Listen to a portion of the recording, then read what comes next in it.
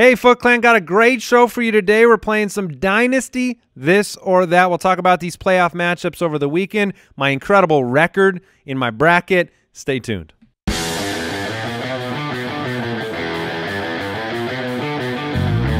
Welcome to the Fantasy Footballers Podcast, coming to you from PristineAuction.com studios with your hosts, Andy Holloway, Jason Moore, and Mike Wright.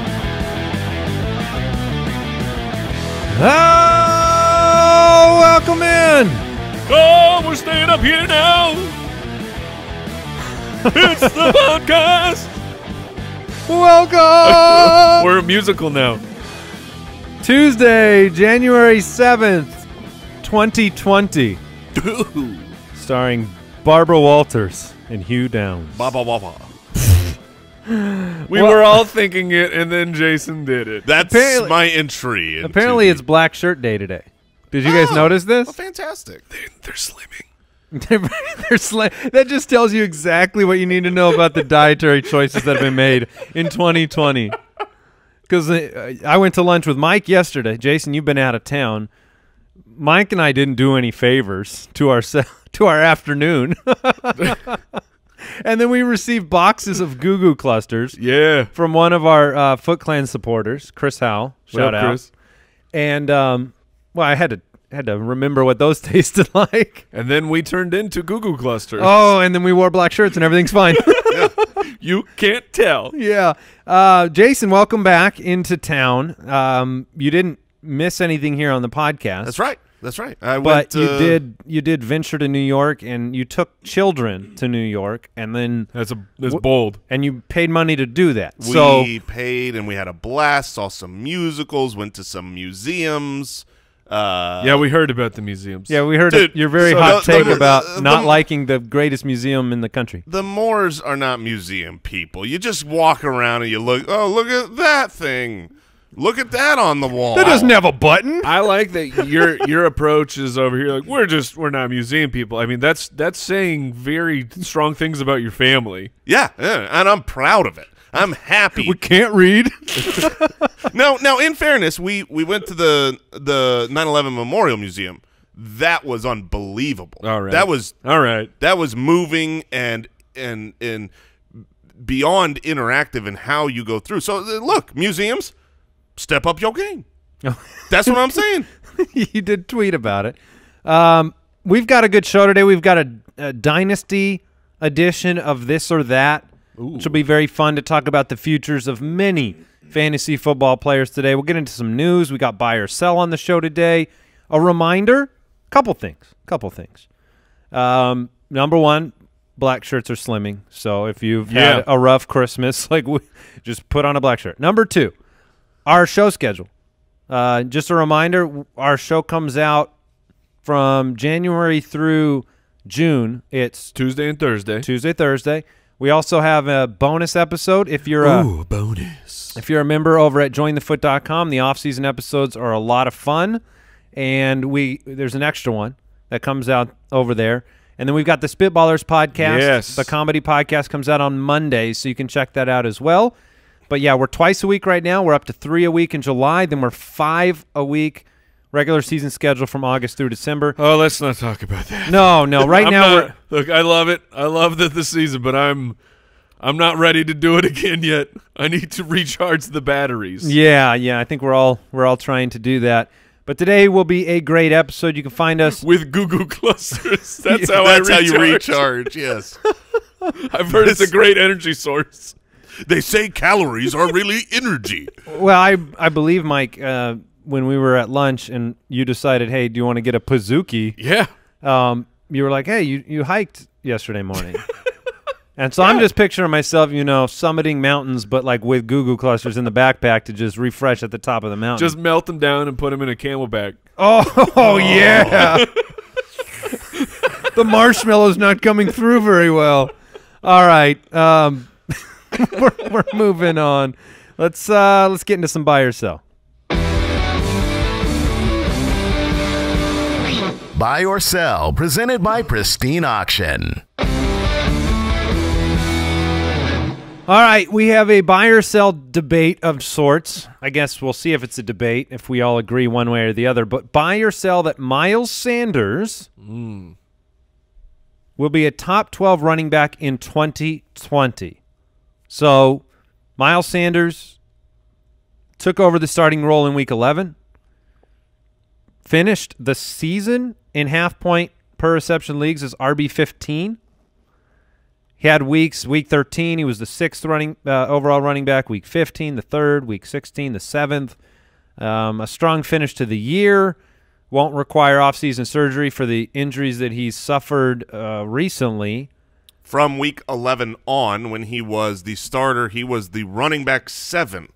So we know for sure that he can deliver a top 12 type of performance. The question is, will he be given that opportunity next year? Because this year it took, obviously, a lot of injuries everywhere for the Eagles. Primarily it was Jordan Howard.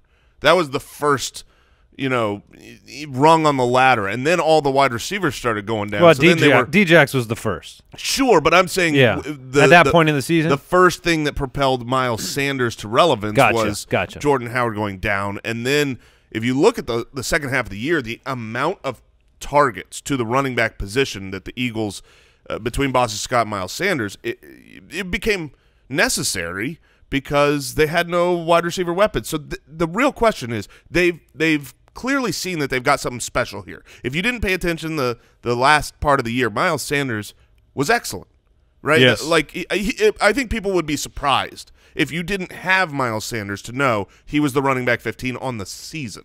Yeah, he was the 53rd overall pick in last year's draft. We know the talent coming out of Penn State. But the question has been opportunity. I think the top 12 line, that seems like the right number to me. Like that, I'm really on the fence here. I'm buying or selling him as a top 12 running back. I'm going to sell it. I think he will not quite be there next year. I think some of it goes to what Jason is talking about, opportunity presented itself at the end of the year to propel him so high. I think he's going to be right on that razor's edge. But here's what I know. Before this season, Doug Peterson believed in he acknowledged the reality that injuries happen massively, and you need depth. This is why this backfield has always looked comical with Corey Clement, Darren Sproles, Jordan Howard, J.J. They draft Miles Sanders after they sign Jordan Howard. I think Miles Sanders is an incredible talent, but I believe that Doug Peterson fundamentally believes in great depth. And if you combine the return of wide receivers with great depth, I think he's going to be right on the outside looking in of that top 12. And as a dynasty owner of Miles Sanders, I'd much rather buy it, but I'm going to sell. Right now I'm going to buy. We talk about running back 15. He's about 15 points off of that top 12 area. Alvin Kamara was the running back 12 on the year. But what's interesting is, how little he actually had the workload at the end of the year where he was really cranking up the numbers. 50 receptions. That's where it's going to come down to. That's awesome. When he was not really the full-time guy until the last quarter of the season. And then on top of that, only 3 rushing touchdowns. So running back 15, he had 3 receiving touchdowns as well, but only 3 rushing touchdowns, which if he is the primary guy, that easily goes up. Jordan Howard was a rushing touchdown machine to start out the year. So I will buy. I will buy that he could be a top 12 guy. I think it will still be a committee, but it wouldn't surprise me if that committee heading into the year it's Sanders and Boston Scott. Yeah, I agree with what Andy said earlier. This line of saying top 12 is perfect. Yeah. I went and I looked at, top 12 running backs, what does that take? How many carries do top 12 running backs get? And pretty much across the board, you need 200-plus carries. Unless you are Austin Eckler with 132 carries. Get it done. That did go into my head, though, the Austin Eckler line as the template for top 12 for Miles Sanders. The passing game worked. Yeah, I just don't – Austin Eckler was 108 targets. That's absurd. That's not happening for Miles Sanders. I'm going to sell here because what I care about is the start of the season next year. Now, for dynasty purposes, long-term, I think he's a very solid back. He's young. He's talented. I like the Eagles' offense. I like Carson Wentz and a healthy crew around him to be a top-half offense. So I'm pro Miles Sanders, but I do believe that they will have another back there. I think Boston Scott played his way into a relevant role, a la that Darren Sproles role, and I think it'll be too much of a committee for me to project him as a top 12 back. But the touchdown argument that Mike brings up is a really solid one because Jordan Howard was a touchdown machine. Well, and that brings to mind, like, who they sign matters. Like, they're going to – it's not going to be – like, I'm sure you weren't inferring just those two. Like, there's going to be more pieces of the backfield. Miles Sanders in this extended improved workload over the back half of the year got hurt twice, like 2 different times. So it just validates this thing that Doug Peterson's reiterated before, that it's a grueling position. You know, his quote, I believe the National Football League season is a grueling, grinding season, particularly on running backs. And if you don't have a couple of guys you can hang your hat on, it's hard to get through a season. If you bring in a guy that's going to take the goal line, that says a lot. You know, that changes the projection to me. Yeah, if they were to, say, re-sign Jordan Howard, now that he had his injury, that his free agent market might not be that hot, maybe they're able to re-sign him. We've seen him play that touchdown role in this offense. I would expect that to continue. Yeah, it'll be very interesting going into next year to see what they do at the running back position. They obviously drafted him with high draft stock, so that means a lot. All right, by the way, buy or sell. Buy or sell brought to you by Pristine Auction. If you don't know what Pristine Auction is, it's a sports memorabilia website where you can bid on and get great deals on hundreds of awesome sports memorabilia auctions each and every day. And they've upped their game. If you go to pristineauction.com, you register with the code BALLERS, they're giving you a $10 credit.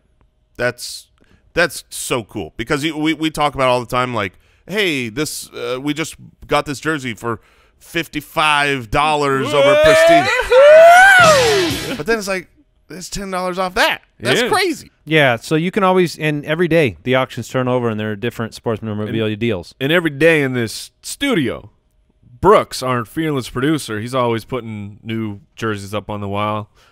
Kyle Rudolph, great friend of the show. I didn't even know we had a Kyle Rudolph jersey. I should have used his intro. You don't get that chance a lot. That's why he's on the wall. Playoff game winner. He had the most emphatic, exciting intro. Remember that? Hi, this is Kyle Rudolph, and you're listening to the Fantasy Footballers Podcast. That's how he celebrated. That's so. After the touchdown, You're right. He said, I'm Kyle Rudolph. I have scored a football touchdown. Oh, my God. He actually was juiced up when they talked to him after the game was over. Yeah, they kept asking him if the play was drawn up for him, and he was dodging it like it was a like, are you going to be back next year question. It was like, just say yes, it was drawn up for you, Kyle. Like, it's about the team. It's about the team. I'm like, you lined up on a 5-foot Williams over there. It was drawn up for you. Take credit. All right, you can check that out, pristineauction.com. Let's talk news. News and notes from around the league. Oh, man. So this weekend they played some playoff football. Oh, man. And incredible games. Buffalo, Houston. Houston won in overtime. Tennessee, New England, the Dynasty. Is it over? Tennessee wins the game. I can answer that for you. No. Oh, really? Oh, okay. The Dynasty's not over. That means it is, because whatever you say about the Patriots is the opposite. Well, I did have Tennessee winning this game, so hashtag not true. Okay, fair enough. Minnesota, New Orleans, overtime game. Minnesota, Kyle Rudolph on top, 26-20, which was a shocker. Yeah. And then Seattle, Philadelphia. Mike and I were talking about this yesterday. Seattle wins the game 17-9. Carson Wentz goes out after 4 passes, and yet Seattle hangs on by 1 score. So who knows what happens if Carson Wentz is healthy for this game, or what the future holds for Seattle. But I managed, gentlemen, to go. They said it couldn't be done. They said it couldn't be done. They said it shouldn't be done. We filled out our brackets last week. We mentioned it on the show. I managed to go 0 for 4 this week.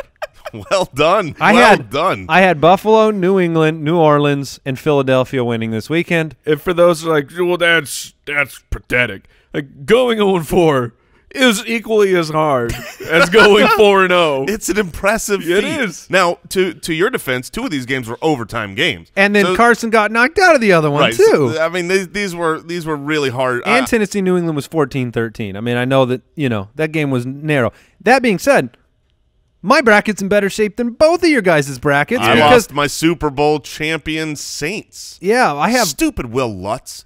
Make the field goal going into the half. You be quiet. Skol, baby. Let's go. I have none of these teams that won moving on. So my divisional or my conference championships are intact. But, yeah, that was impressive. After I went 0-2 on the first day, I was telling these guys, I'm like, yeah, I can do it, guys. So Saturday, you can go 0-4. Saturday for me was just the range of emotions that I went through on that day were unhealthy, to say the least. I can't believe how into this Buffalo-Houston game you were. You said you were full on fury tilting. I have completely turned on Buff. Like they earned my respect over the course of the season. I was in. I wanted them to do well. Game. They were up 16-0, and then the team just farted everywhere. Like they couldn't stop anal leakage happening. Whoa! Because mercy. This was it. You were up 16-0 and then just went full turtle. They kept giving the ball to Frank Gore. That's what you couldn't handle the wasting most. Opportunities. Frank Gore had one good run. Great. He also had 8 runs of 2 or fewer yards, which would destroying your team. While Singletary looked great. He looked fantastic. And then they went into this prevent defense. I don't know. I turned on the entire team, so I hate Sean McDermott. I hate you again. He did turn all the way. I mean, Josh Allen managed to lose 30 yards in 2 plays. Yeah, my goodness. Unbelievable. Yeah, it was poorly coached, poorly handled. I was absolutely furious after wanting them to win. I'm telling you, this is why having the home game in the playoffs matters. Right before this game. Well, and also having superpowers of Deshaun Watson where 2 NFL players hit him at the same time. I've seen that split a man in half.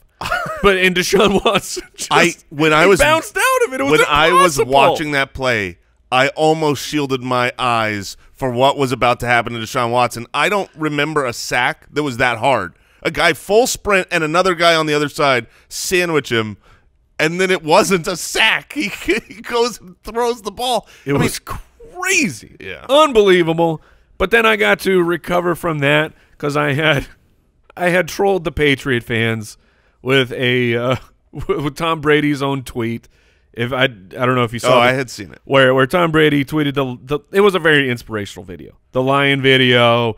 We're gonna win, and I tweeted how embarrassing it will be to lose to Ryan Tannehill, and it caught a little bit of virality. So people who don't follow me or the show were showing up. The Patriot fans, doing their That's thing. That's the sound they make. Yeah, you're dumb. They're gonna lose. They're gonna win. We're the Patriots.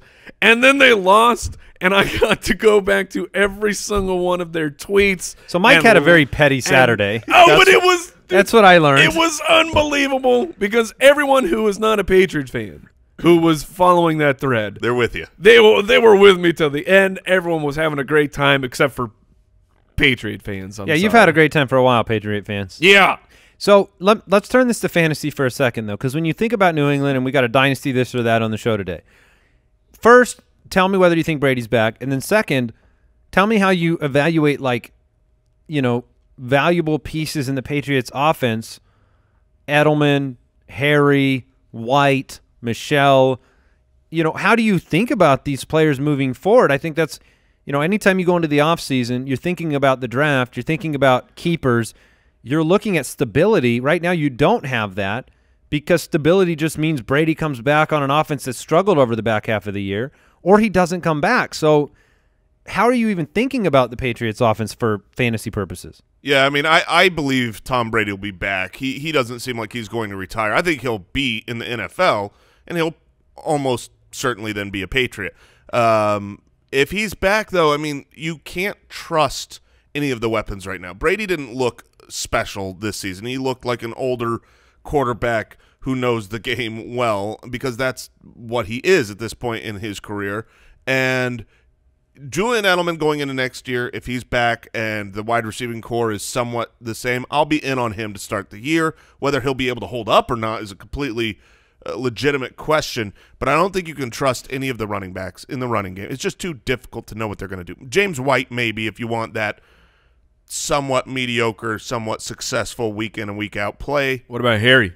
N'Keal Harry started getting more work as the. I'm not going to be in. That stinks. Yeah, I think that's the big question mark is Harry and his potential. He was a first-round pick. He's great. I think he's but I just don't know that it's going to. I think Harry's going to be okay. Because I don't really trust or believe Edelman's future is very secure. We're already dealing with a player that will go down with injury or play through it. He did both of those things this year, each and every year. He was a dominant first-half guy. You got to imagine a healthy Julian Edelman and Tom Brady score more than 13 points against the Titans on the at home. That or can overcome Miami and never have to play the Titans in this matchup. So yeah, the Ryans took care of business. Oh gosh, yes, Brady went down to Fitzpatrick and Tannehill. Wow, Tannehill with his 76 passing yards. But Harry projects to be the one in that offense for some time to come. Is the way I look at it. So he's going to be interesting. So when you look at him and you look at DK Metcalf, I mean, how do you evaluate moving forward right now? Obviously, Metcalf gets the nod. He's got a stable quarterback, shares the field with Tyler Lockett, low passing volume. I think Harry's going to be okay. Like in a Dynasty league today, would you rather have Edelman or would you rather have Harry in a draft? Harry. Yeah, I agree. So it'll be interesting to see if Brady comes back and then how we project those players out. Couple other things I wanted to talk about coaching news-wise. Jason Garrett was fired.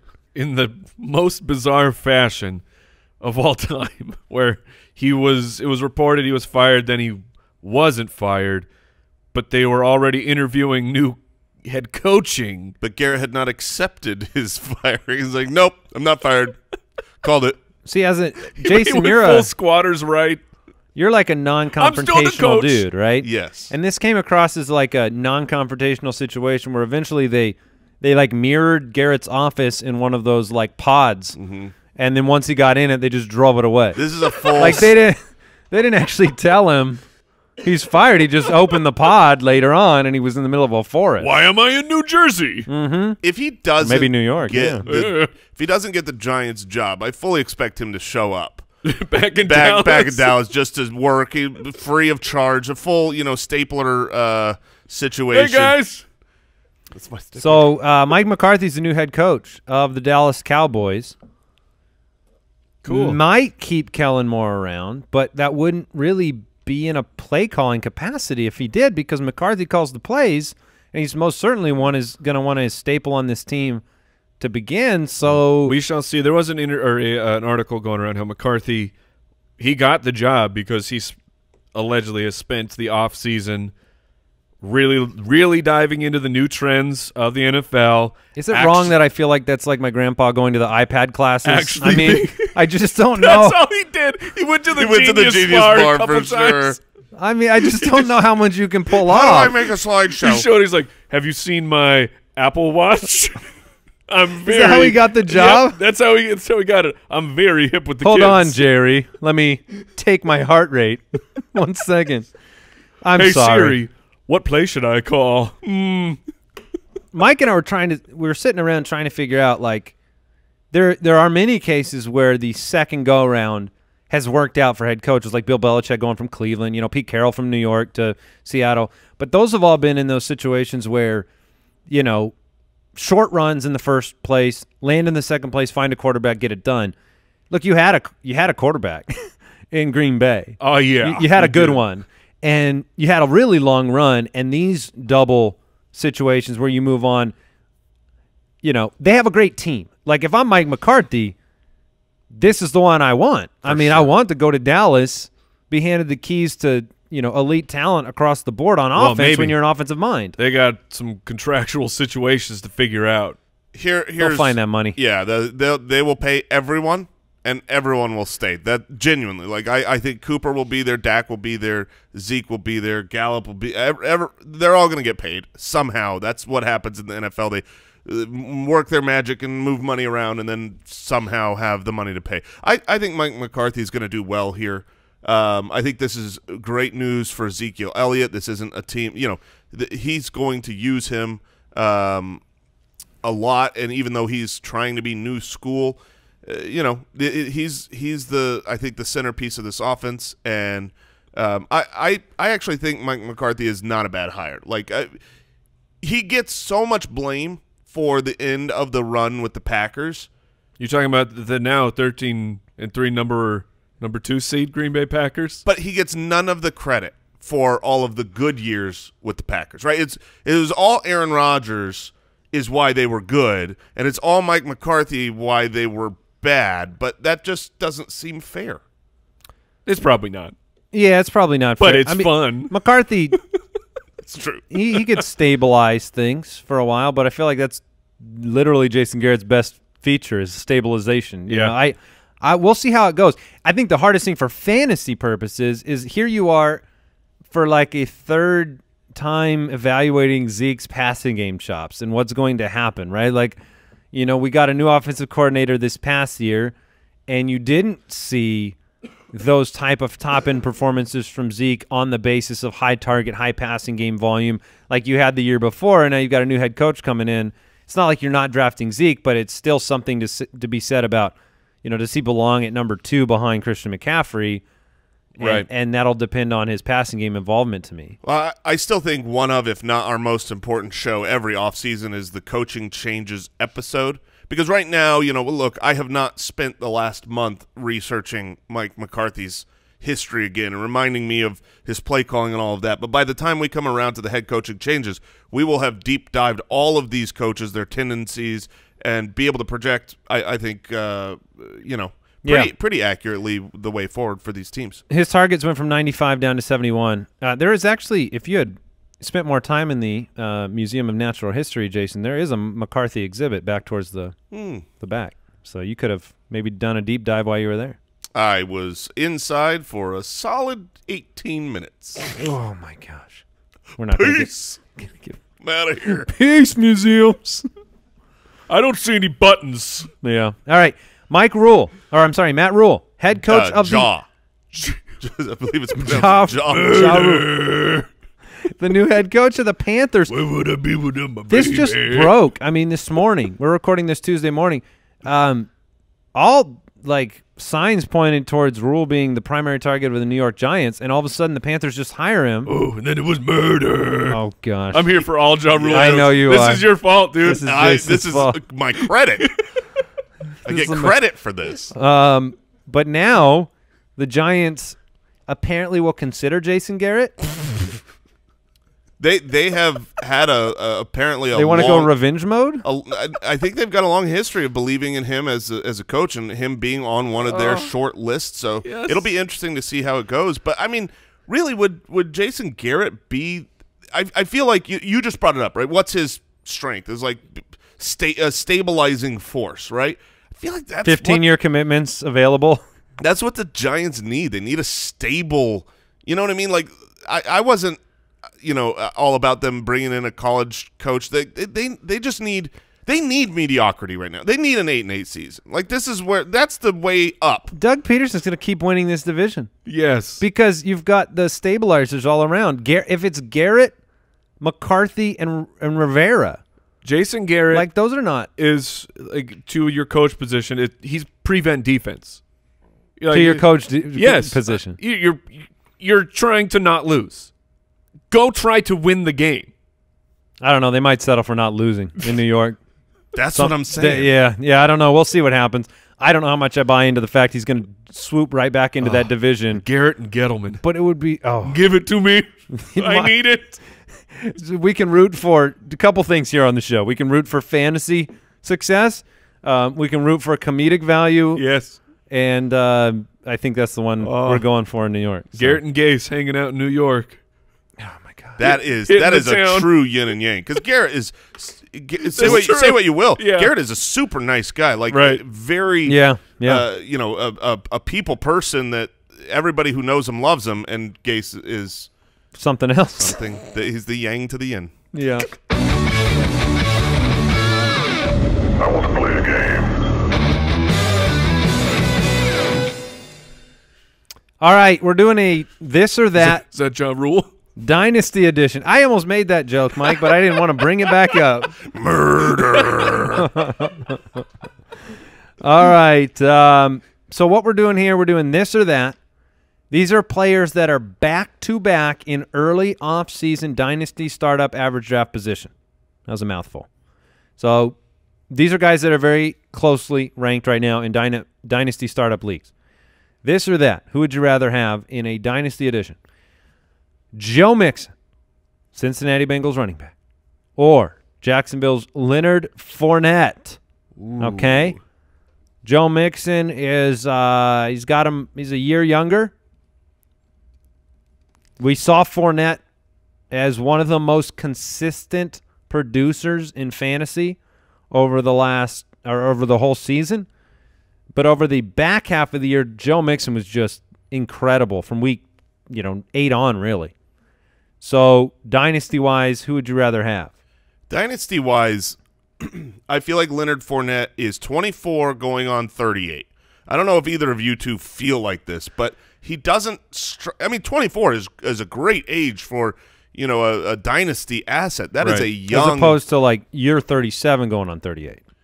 Exactly. Okay. And I feel like Leonard Fournette just seems like he has so many more – miles and wear and tear on the body. He was a workhorse in college, has been a workhorse in the NFL, has dealt with injury at every single level. I think that's what makes you feel that way. I don't think you feel that way if he hasn't gone through the injury bumps and bruises before this past season, which he did hold up for the most part. So, but I mean, that's why I feel that way. I feel like he's just been a grinder. Confident. I'm very confident that by the time that Leonard Fournette retires, his beard will be full gray. It will be a full. All right. Well, on that basis, then in a dynasty league, he's around a while, right? I mean, no, that's 2 years from now. So, for what it's worth, Leonard Fournette has fewer NFL carries than Joe Mixon does. Leonard Fournette has 666 career carries. Joe Mixon has 693. So it's perception's not reality there from an actual workload standpoint. He is 1 year older, and I'd rather have Joe Mixon. I mean, that Joe Mixon showed the top side on a bad team. He was the RB4 over the last 8 games. And to me, you between film, age, and that type of top-end upside on a horrible team, like Joe Mixon is the guy for me. Like, I think Mixon's a great dynasty for asset. me, they're both in a contract year of 2020. I can't recall exactly what happened to Fournette's contract because a bunch of weird things happened where they could just let him go. His guaranteed money was cut, but I mean, he was a first-round pick, so he should have that 5th-year option. I think the 5th-year option is still there, so it wouldn't technically be a contract year for Fournette. But like to me, it's who's more likely to get a second year or get that next contract of substantial value, and I think it's Joe Mixon at this point. So he's the guy I would rather have. Yeah, I think both players will get another contract, whether it's with their same team or elsewhere. They're talented runners, but I'm in agreement with you two. Joe Mixon is the player I'd rather have. He is a year younger, and if you look at their 2 opportunities and you say, okay, which team – the Bengals were so bad this year, and I think that they have – the ability to get better as a team, whereas Jacksonville, the wheels are falling off, and it seems like they're going to want and maybe need some changes. 100 targets. That's the thing that's so crazy. He had more than twice as many targets as Joe Mixon over the course of the year. That's wild. And that is what I think is going to end up changing. Leonard Fournette is not a specialist as a receiving back. You can see that when you watch the games. And that's not to say he clearly got that role on lockdown this year. But the other running backs that were there, I mean, this is why going into the season, this was like the best argument for Leonard Fournette this last year, is that it was only his show. They got rid of T.J. Yeldon and didn't really replace him. So everything was Leonard Fournette's. Well, going into next year, I think I don't think it will only be Leonard Fournette. I think they're going to say we need a little bit more depth here and bring someone else in. Whereas, you had Giovanni Bernard, back there with Joe Mixon. So if Leonard Didn't Fournette Gio get an extension? I don't remember. I know there were talks, but if you have Leonard Fournette losing, Gio's there for a couple years still. a chunk of the receiving work, then I think next year, just next year, while these, not the future, I think Joe Mixon will have a better year than Leonard Fournette, and then you've got a guy who's younger. So I'm on the Joe Mixon side. All right. Are you on the Mixon side too then? Yeah. Okay. Yeah. Courtland Sutton or Stefon Diggs? Dynasty, this or that. Man. Courtland Sutton or Stefon Diggs? Diggs has had the obviously more productive career thus far. Sutton is younger and, was just in his second season. It seems like Drew Lock is going to be the quarterback in Denver for the time being. We know Kirk Cousins is the quarterback in Minnesota. We know Stefon Diggs has, I think, garnered eye rolls from at least Mike and I. Yeah. With his behavior when the team is You're winning a playoff game, and you're mad you're not getting targets. Yeah, and they were 4-2, I think, when he was whining about his targets in the regular season. I would want targets too, but you're winning a playoff game, man. That's a tough situation to be complaining in. So where do you weigh in here? Last year, Sutton was 72 for 1,112 yards, 6 touchdowns on 125 targets. Diggs was 63 for 1,130 and 6. Very similar stat lines. From a dynasty perspective, I am definitely on the Courtland Sutton side. Okay. I think that he is the clear one for his team, whereas Diggs, if Adam Thielen is around, who's the one? Is it Thielen? Is it Diggs? There's always that debate, but he is not the clear number one. Obviously, he's got a better quarterback situation with Kirk Cousins, but with Courtland Sutton, you saw him this year through a myriad of quarterbacks outperform Stefon Diggs this season, and that was in his sophomore year. He's 2 years younger. He was drafted to be a star, and we saw plenty of flashes of that. I'm taking my shot at having that number one beast wide receiver. I don't think you're ever going to get that from Stefon Diggs. And Diggs historically has been very difficult for fantasy. You bring up Amari Cooper as one of these guys that hurts you a lot. Diggs is not a guy whose consistency helps in fantasy. He wins you a couple weeks, but he's also he does a great job of just disappearing. Yeah, I mean, I wouldn't have wanted him this past year, and I know we'll talk about the Truth episodes coming up next week, and we'll talk about wide receivers, but I'd much have rather preferred Sutton, this past year, I think. Yeah, Stefon Diggs, Amari Cooper is a great comp to bring up. He's just where it's maddening because Stefon Diggs, his ability to create separation is elite in the NFL. But then here's the first 3 games for Stefon Diggs. Wide receiver 70, 43, 83. And I mean, that part of that was the play calling of Minnesota at the beginning of the year, but it's even when it got turned, that's all built into Stefon Diggs. Even when that got turned around, and starting in week 6, he was the wide receiver 1, 6, and 15. You're like, oh, okay, he's back. It's back. He's a guaranteed mainstay in my lineup. The next couple weeks, wide receiver 81 and 44.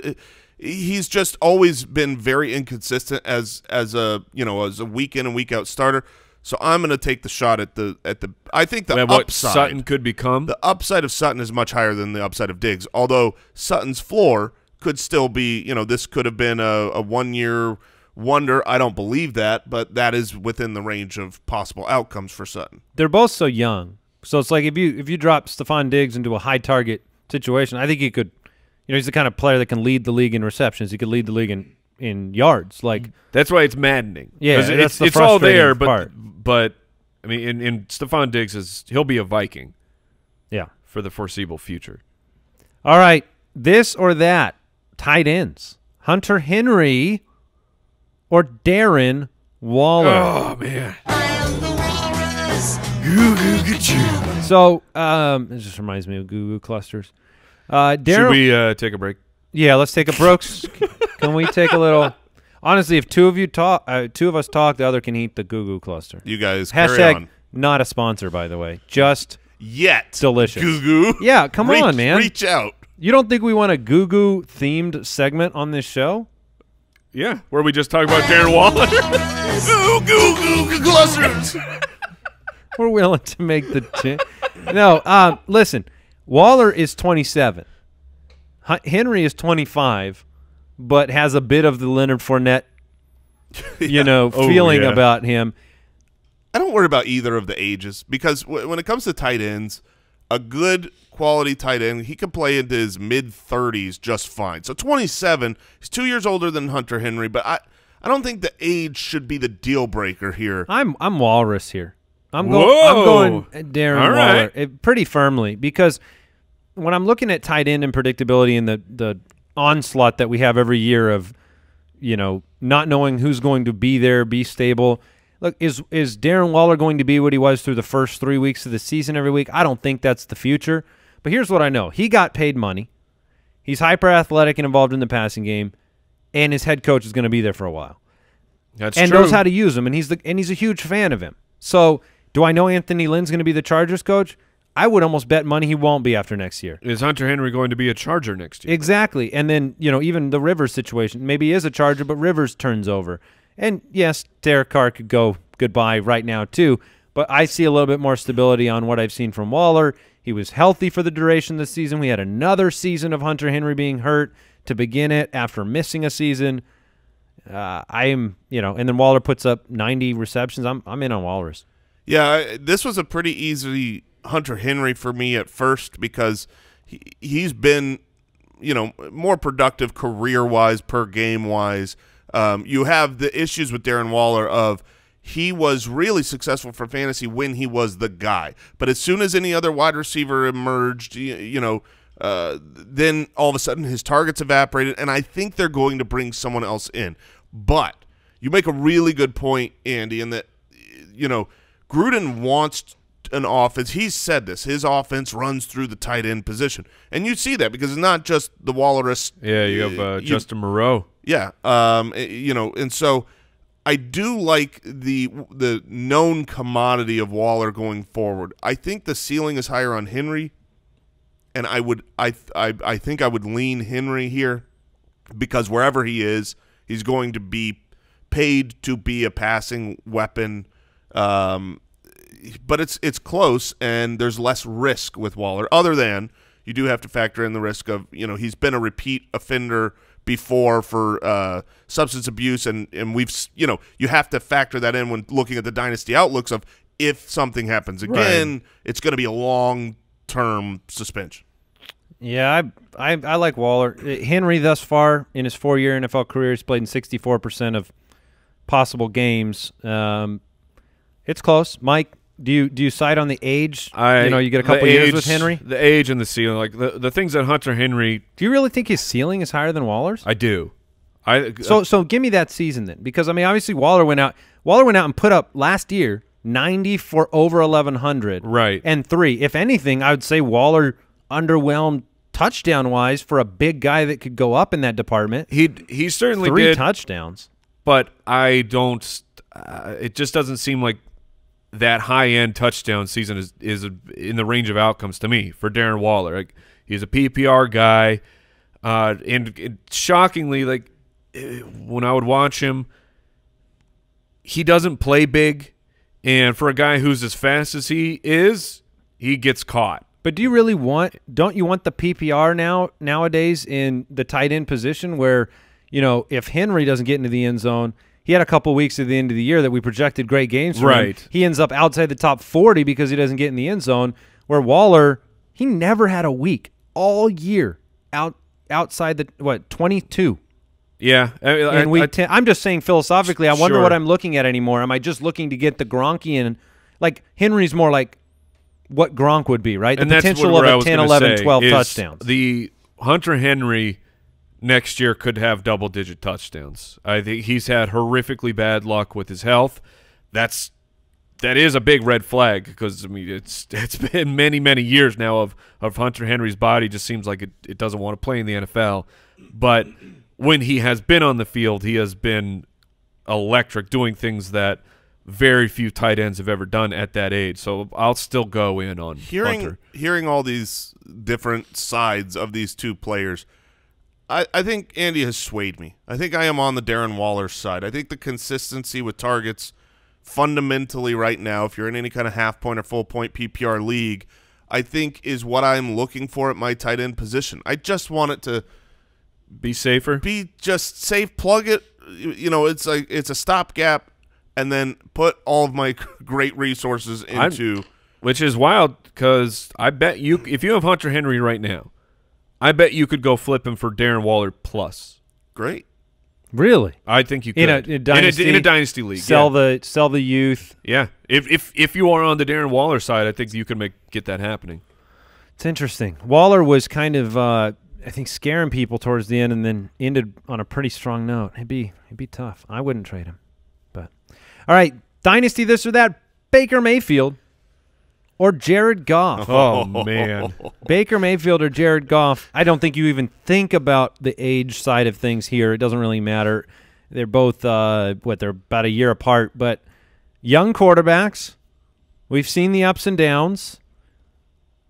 I don't know how I wouldn't take Jared Goff. Yeah, this is an easy Goff for me. I mean, I think the rationale for taking Baker here is again based on the upside.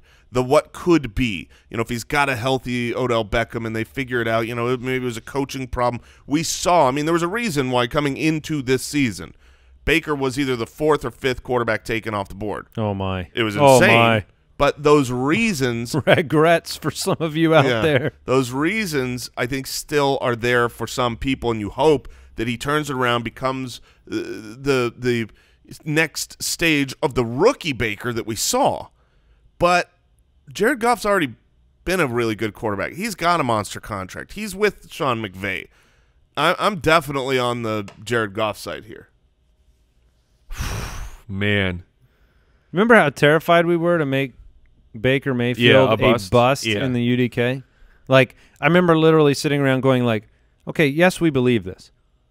But is this worth putting down on paper? Like, because what if it goes is it worth it to us? Yeah. Well, and he was the first Is the risk worth it? You know, the quarterbacks are at the top. You go to the bust page, and the first thing is Baker Mayfield bust, and it was like, ooh, that feels bad. Like, everyone is it loves worth him. the risk? It worked. So, what do you think, Mike? Because it is a bit of a seen versus unseen, right?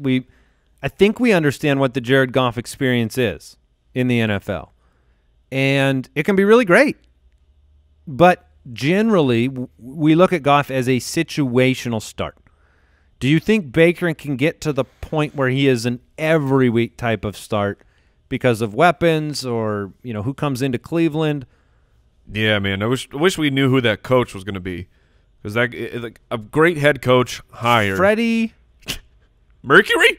No. Yeah. Kitchens. Because if a great offensive mind goes into Cleveland, I will try not to overreact, but I'll be very excited again for Baker Mayfield. What good Baker is better than good Jared Goff to me. I don't know that Baker can get to the point where he is consistent and stable the entire time. And, like, I feel like we've now Look, if ifs and buts were candy and nuts, the Browns would be in the playoffs, Mike. Yeah, no, I totally get that. But we've seen peak Jared Goff. That I feel pretty confident in. We've seen the high end of Jared Goff now. Jared Goff is never going to be that top 5 guy on a weekly basis. Sure. I agree with that. He will not be top 5 on a weekly basis. And they both can put up numbers against bad defenses. So similar to the Stefon Diggs, Courtland Sutton thing, I hate all of my answers just being, I'm going to chase the upside here of Dynasty, because it's almost revealing. It's not smart. It's revealing some of our strategic differences, though, isn't it? Yeah, back-to-back Dynasty champ over here. Hey, you're a former Dynasty champ, right? Right before you. Oh, right before me, and then I took the last 2. Now, Mike, you were in the championship a couple times, right? I was, yes. Did you win either of those? No, I did not. But you are the most proud a person can be of back-to-back silver medals. Like, you almost. That's right. He was Mike. Like, if you were in there a third straight championship game, would you have wanted the silver for I can look. Yes, you got to take second place because it's great. A little insight. First to worst. Mike was constantly, as soon as I got in the championship, he was calling us both. We're both in the 2 medal club, which is like, because you have 2 silvers. Was I correct? You are not correct. They don't make silver. Sorry, nobody prints those. We're not going to fantasychamps.com to get you. Just fill it up with second place. You tell that to the Olympians who got silver medals. Because that's basically what I am. An Olympian. Yes, you are a fantasy Olympian. I am going to officially vote Goff here, Jason. Yes, Goff. I'm going to take Baker. Okay. All right. Let's take a couple minutes for some mailbag before we close things out. Mailbag. Mailbag! Yeah! All right. Gold medal mailbag man. Oh, man. That's true. Feeling so good about your silvers. If you have a question for the podcast, great time to submit them. Go to the website, click the Submit a Question button, or you can dial our voicemail hotline, 302-464-TFFB. And here's what's great. The Thursday episode, we've got an AMA, Fantasy Footballers AMA, this time of year, perfect for it. Ask us any and all questions that you got. We'll talk about them on the show. I think it was a huge hit last year, Brooks. Yes, sir. Yeah. There you go. We got it from the horse's mouth. It indeed was, sir. Yes, sir. All right. This question comes from Twitter. Where should Devontae Parker be drafted if Fitzmagic isn't the quarterback to start the season? That's like saying, I mean, I can't answer that if I don't know who his quarterback is, to be honest with you. Yeah, I mean, well, here's the deal. If it's not Fitzmagic, then I think we can at least with some semblance of confidence say that it's a rookie. Because they're not going to go in and get some other vet to come. Josh Rosen isn't even going to be part of that team. They're either going to draft a guy who ends up playing his way in week 1, or Fitzmagic, I believe, will be that guy. So if Fitz is the guy, he's a top 10 for me. Yes, but this question is, let's say he's not. So you've got a rookie in there. That makes a huge impact. Wide receiver, low end 2. Yeah, I was going to say like 24, which is the lowest in 2 you can be. Miami, listen up. Draft Tua at 5. Sit him and play Fitz for 1 more year. Trust the process. Get Tua healthy. Get him a year of experience on an NFL bench / practice field. Let Fitzmagic run the show again. All the Devontae Parker owners sing and dance in the streets for a year, and then bring Tua in next season. That's what I think the script should be, and I think there's a pretty high probability it will be that. Yep, I agree. All right. Zach in Virginia. This year we witnessed Derrick Henry and Devontae Parker finally live up to the hype.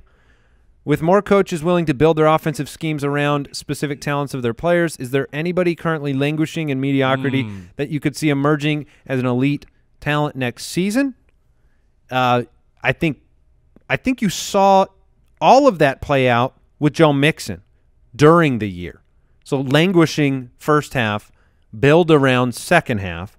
So I guess he's kind of done that. But I think that he's a good example of a team adjusting, making him the focus. You guys have anybody top of mind here when you think of languishing? I mean, the languishing part is what makes it hard. Like, you've got the Devin Singletary's, Deebo Samuels, the guys that they weren't really languishing, but they have not officially broken out yet because they didn't have a prolonged starting role for the season. But those are the first 2 guys that come to mind of could really take that leap. Robbie Anderson. Sure, that's a good one. But that would because he's escaping the clutches of Adam Gase and the New York Jets. I mean, you think he can go somewhere and have an offense built around him, though? I think he can. Oh man, I do not. Yeah, I don't look at him. I don't think he's going to make more money than he'll probably make less than what Tyrell got on the open market. Tyrell had a pretty decent contract though. Yeah, but I mean, did you think that the Raiders were going to build around Tyrell? No, because they also traded for Antonio Brown. Yeah, I don't want to take anything away from. That's a good comeback. They traded for him, but then did Brown play for them? No. Did they build their offense around Tyrell Williams?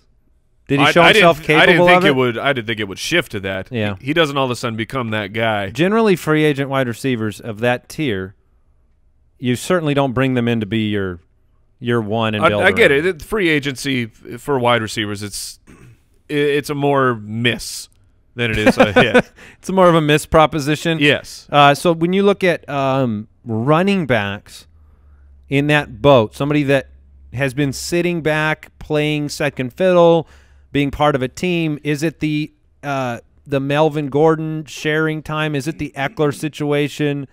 You know, is Kareem Hunt languishing? Yeah, Kareem Hunt. Kenyon would be Drake. I think Hunt gets a starting job. Yeah, Kareem Hunt would be the guy that I think has been languishing, playing the second fiddle since his incident, and he has the opportunity to go out and have an offense built more around him in the running game. You know, it's really hard for a running back to be a backup and then come into, you know, unless they were a rookie, and then come into relevance. Running backs tend to break out really young in their career. The reason that Derrick Henry was able to do it is not because, you know, it was 100% because he was behind a star running back. They drafted him surprisingly when they had DeMarco Murray, the Titans did, and DeMarco Murray was great. So it wasn't like Derrick Henry himself was poor. He just, you know, was. So you'd have to look at a team that has a star running back right now. I mean, I guess maybe that's the Austin Eckler, right? There's not many of them. I mean, when you look at the situations, there's nobody that you're sitting there where we've said, you know, Henry was that guy. This is the year for Henry. No, it's not. This is the year for Henry. No, it's not. I mean, there's nobody out there in, you know, maybe we're not remembering them right now. But I would have said Rashad Penny. I would have loved to say that. Maybe or Aaron Jones last year was that guy, right? Yeah. Yes, he was. So, yeah, those are the names that come to mind. All right, let's do one more here from Twitter. Jace, what's the best number of people to start a Dynasty League? As in owners? Yeah, the best number, if that's what this question is, which is how I interpret it, the best number is 10 or 12 committed owners. Like 12 would be the best, but I would so much rather – you can't – it's harder to change ownership. You want to keep Dynasty owners around for a long time. And if you've got 12 really close – you know, men and women that want to play this and they're committed, and then you've got a couple others that are like, they might be in, but they're not sure. Right. I would rather play with the 10, but 12 especially in a dynasty. Yeah, but 12 is the best number because you could make the argument that if you start with 10, you're going to stay with 10 because expanding in a normal league, ownership is easy. Expanding in a dynasty, difficult, very difficult. So 12 is the best number, because I think that's the context in which all the shows that you're listening to are talking about, you know, a running back 1 being a top 12 guy, running back 2 being a top 24 guy. That's the context that most fantasy advice is given. So 12 is the best, but if you can't get 12 great owners, then 10. But you can get 12 great owners at footclanleagues.com. It helps. It certainly does. Hey, Judge Giamatti, how do our listeners involve themselves in this Thursday AMA? We're going to be posting on all socials asking for questions, and you can always submit questions on the website as well. Okay, so you'll be parsing all of those things? Oh, yeah. You and Al will be looking through? Today. Okay, so Twitter at the FF Ballers. You can get in contact with us there. Instagram.com/fantasyfootballers. Thursday AMA show. Hope you enjoyed today's episode. That is it for us. Check out, I think we still have a Foot Clan giveaway over at footclangiveaway.com. Who knows? You can check out as well. I think it's Sammy Watkins. Oh, see you Thursday. Goodbye. Thank you for listening to another episode of the Fantasy Footballers Podcast. Join our fantasy football community on jointhefoot.com and follow us on Twitter at the FF Ballers.